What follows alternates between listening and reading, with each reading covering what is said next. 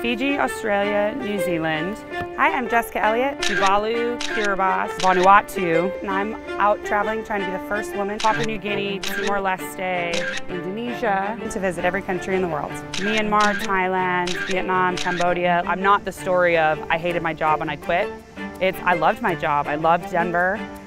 I just wanted to do something different. Japan, South Korea, Hong Kong, which isn't technically a country, but I wanted to be there for Chinese New Year. I decided to do the Strategic Innovation and Change program here at DU, at University College, which allowed me to do about half the program online and about half the program on campus. So I finished my program here in spring of 2014.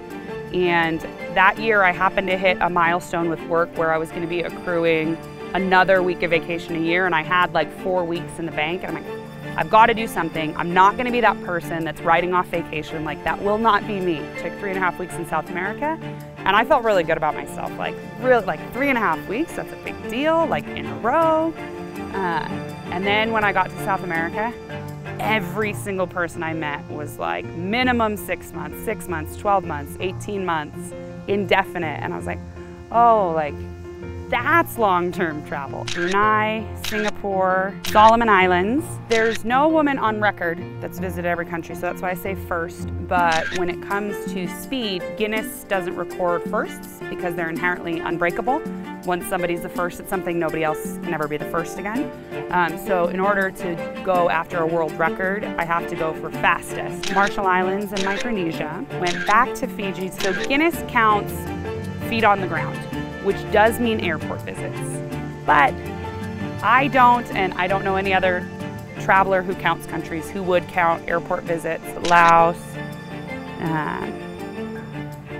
where did I go from there? For me, the way I simply define it is having having an experience worth telling a story about. Technically, right now is the first time I visited the United States. I think for me, momentum is really important, and that's why this way is important for me. This kind of trying to average a week per country and trying to keep it moving and keep it moving at a pace that some people wouldn't really necessarily enjoy. I'm gonna try and hit Afghanistan and Pakistan in the early spring because I want to go snowboarding there.